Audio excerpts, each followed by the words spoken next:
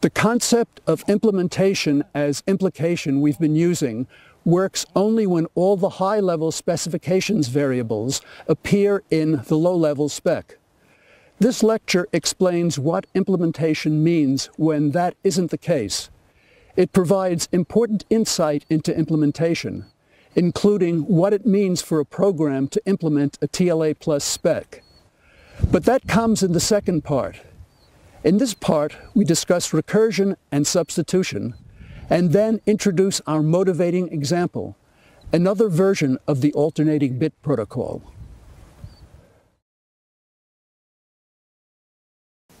Suppose we need to define an operator remove x that removes all instances of the string x from a sequence of strings. For example, applying remove x to the sequence consisting of the 5 strings Tom, X, Dick, Harry, and X yields the value obtained by removing the 2 x's to obtain the string Tom, Dick, Harry. We do this with a recursive definition. A recursive definition defines remove x of a sequence in terms of remove x of a shorter sequence. This means that remove x of this shorter sequence is defined to equal some expression involving remove x of a still shorter sequence. We can keep going like this, obtaining expressions containing remove x applied to shorter and shorter sequences. Eventually, we reach an expression containing remove x of the empty sequence, which of course equals the empty sequence. So we have to do 2 things. Define remove x of the empty sequence, and define the value of remove x of a non-empty sequence in terms of remove x of a shorter sequence. Remove x of a sequence beginning with x equals remove x applied to the rest of the sequence. And remove x of a sequence beginning with another value, such as Tom, equals the sequence that begins with Tom and is followed by the result of applying remove x to the rest of the sequence. So we just have to write this as a single TLA plus definition. Here's the definition. If seek is the empty sequence, then remove x of seek equals the empty sequence. Otherwise, if the head of seek, its first element, equals the string x, then remove x of seek equals remove x of the tail of seek. Else, it equals the sequence obtained by prepending the head of seek to the front of remove x of the tail of seek. This is a recursive definition because the symbol we're defining appears in its definition. Such a definition must be preceded by a recursive declaration of the symbol being defined, with its arguments indicated by underscore characters. This is the complete definition of remove x.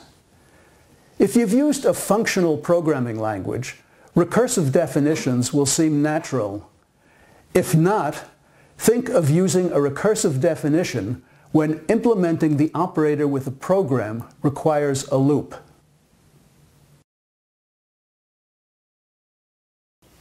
Substitution is a fundamental operation of mathematics, but mathematicians have no standard notation for expressing it.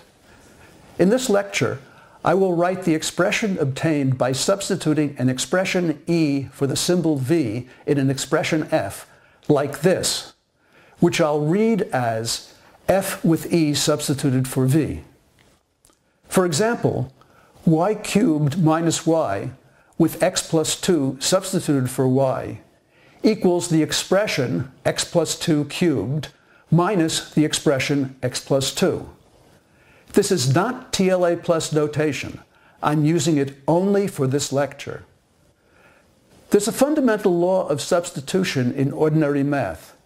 It says that for any variable v and expressions e and f, v equals e implies that f equals the expression f with e substituted for v. Let's write it as this theorem. I'll call this law the simple substitution law, though it's not what mathematicians call it. Ordinary math corresponds to the constant expressions of TLA+. Mathematicians' variables are the declared constants of TLA+. Nothing in ordinary math corresponds to the declared variables and non-constant operators of TLA+. They belong to temporal logic, a special kind of math that's not as simple as ordinary math. And TLA stands for the temporal logic of actions. The simple substitution law is not true if V is a variable or E is a non-constant expression. Here's an example that shows it's not true. Let's substitute y for V, x plus 2 for E, and y prime for F in the law, where x and y are variables. The law states that V equals E, which is y equals x plus 2, implies that F, which is y prime, equals the expression F with x plus 2 substituted for y, which is x plus 2 prime. This formula is an assertion about a behavior, and the theorem asserts that it's true for all behaviors. This is a state formula, so it asserts that y equals x plus 2 is true in the first state of the behavior. This action formula asserts that the value of y in the second state of the behavior equals the value of x plus 2 in that second state. In other words, that y equals x plus 2 is true in the second state of the behavior. So this formula asserts that y equals x plus 2 true in the first state implies that it's also true in the second state, which is not true for all behaviors. The law is not true if V is a variable or E is a non-constant expression. To obtain the substitution law for temporal logic, which I will call the temporal substitution law, we change the simple substitution law by adding this always operator. The statement of the theorem is parsed like this. So the law now asserts that for every behavior, if V equals E is true in all states of the behavior, then the formula F equals F with E substituted for V is true on the behavior. Let's look at the same example as before, with y substituted for V, x plus 2 substituted for E, and y prime substituted for F, where x and y are variables. The law now asserts that if y equals x plus 2 in all states of the behavior, then y equals x plus 2 in the second state of the behavior, which is obviously true of all behaviors. This law is true when V is a declared variable and E is a state expression. The law is also true when V is a declared constant and E is a constant expression, in which case the values of V and E don't depend on the state, and therefore, in any behavior, V equals E is true in the initial state if and only if it's true in all states of the behavior. So the temporal substitution law becomes the ordinary substitution law. There's a straightforward generalization of the temporal substitution law to substitution for two variables. The meaning of this with expression should be obvious, except perhaps for the fact that the substitutions for V1 and V2 have to be done simultaneously, not one after the other. This makes a difference if V2 appears in expression E1. And this obviously generalizes to substitution for any number of variables. It's this general version that I'll refer to as the temporal substitution law. We now come to the motivating example of this lecture, the AB2 protocol. The AB2 protocol is the same as the alternating bit protocol of lecture 9, except for one simple modification. Messages are detectably corrupted rather than lost. A corrupted message is represented by a special value bad that doesn't equal any message that can be sent. The specification is in module AB2, which you can now download. Module AB2 is obtained by making simple modifications to module AB. It starts like AB by extending the integers and sequences modules and declaring the constant data, the set of possible data values that can be sent. It also declares the constant bad and adds the assumption that bad is not an element of the set of possible messages that can be sent, which equals the set of possible messages that can be sent from A to B, union with the set of possible messages that can be sent from B to A, which contains the two values 0 and 1. The variables A var and B var are the same as in module AB, but the message sequences A to B and B to A are renamed A to B2 and B to A2. Vars is again defined to be the tuple of all variables. Here's the definition of type OK from AB. The type assertions for A var and B var are the same as in AB. In module AB, the variable A to B equals a sequence of data bit pairs, while the elements of the sequence A to B2 are either data bit pairs or else equal to bad. Stop the video and make sure you understand this formula. Similarly, where B to A of module AB is a sequence of zeros or ones, B to A2 is a sequence of the values 0, 1, or bad. The initial state formula and the actions in which A and B send messages are the same, except for renaming the variables A to B and B to A. Here's the initial state formula: A's send message action and B's send message action. The receive actions of A and B must ignore corrupted messages which equal bad. A's receive action is the same as before, except for the change of variables. That's because if the message being received, which is at the head of the sequence of messages sent by B, equals bad, then our assumption means that bad doesn't equal 0 or 1, but A var of 2 does equal either 0 or 1. So the if condition is false, and the action leaves A var unchanged, meaning that A ignores the message. To ignore corrupted messages, B receive must be modified beyond just renaming the variables A to B and B to A. Here's the new definition. In the if formula, this conjunct has been added to the test, so B var is left unchanged and the message being received is ignored if it equals bad. Finally, the lose message action is replaced by a corrupt message action, which changes messages in A to B2 and B to A2 to bad instead of removing them. Here is the definition, which is the same as the lose message action, except for these parts that describe the change to A to B2 or B to A2. The definitions of next and of the safety specification spec are what you should expect. I'll discuss liveness later. The AB2 protocol is essentially the same as the ordinary alternating bit protocol of module AB. As we expect, it too implements the high-level safety specification of the protocol in module AB spec. This is expressed in module AB2 the same as in module AB, by importing module AB spec with renaming and stating this theorem.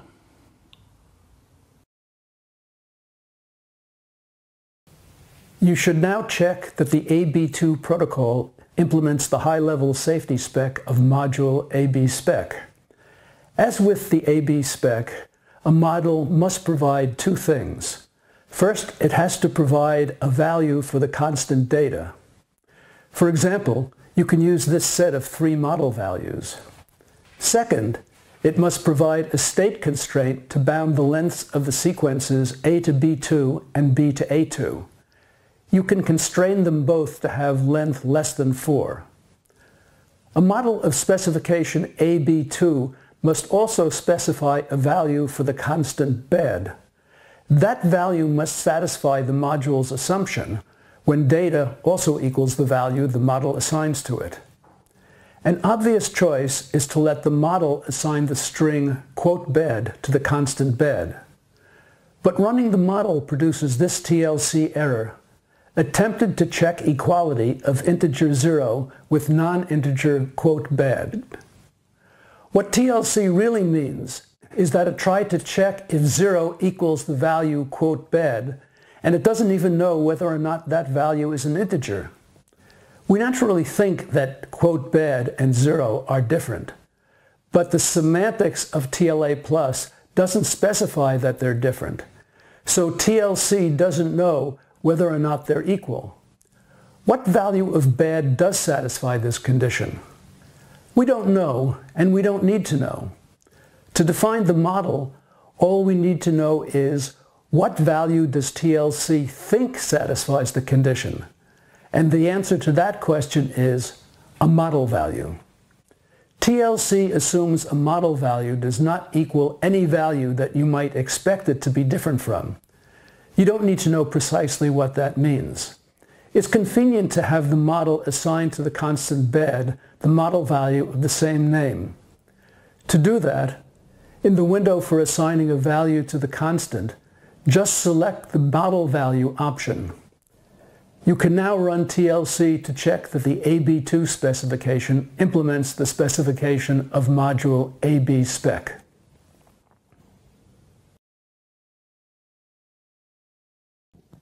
Module AB2 next defines fairspec to be the obvious analog of formula fairspec of module AB. But this specification fairspec doesn't implement the high-level specification fairspec of module AB spec. I believe that fairness requirements on subactions of next cannot guarantee that any messages are received before they're corrupted. To guarantee that, we change the safety spec. We let sending a message add something to the state that determines if the message can be corrupted. We could add a component to each message. For example, we could let a component with value true mean that the message cannot be corrupted, and let a component with value false mean that the message can be corrupted. It's an imaginary component that's not meant to be implemented and serves only to specify liveness. It's best to keep the real and imaginary parts of the state separate by putting them in different variables. Instead of adding an imaginary component to the messages in A to B2, we have the same messages in A to B2 and put the sequence of their imaginary components into a separate variable A to B good. And we similarly have B to A2 and the imaginary variable B to A good. The resulting specification spec P is defined in a module named AB2P, which extends module AB2. The variables A to B good and B to A good are imaginary variables.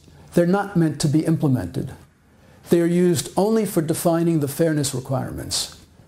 Deciding in advance if a message can be deleted doesn't change the values that the variables of AB2 can assume. So if we ignore the values of the imaginary variables A to B good and B to A good, then specifications spec and spec P allow the same behaviors. You can read the definitions of spec P and of the specification fairspec P with fairness requirements in module AB2P. Stop the video and download that module now.